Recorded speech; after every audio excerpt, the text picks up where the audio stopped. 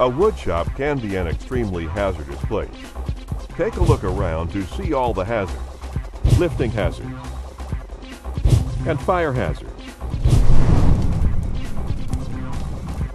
Plus, there are slipping and tripping hazards, and hazardous materials that can burn the skin or emit toxic fumes. Sharp and powerful tools that can crush hands and sever fingers. Flying particles that can strike someone in the eye and cause blindness. In a wood shop, danger is always present. To stay safe, you need a plan, just like you need a plan to build a table or a chair. Here's a simple one that you can follow to help ensure your safety when you're working in a wood shop. In this program, we will outline the 6 elements of a wood shop safety plan.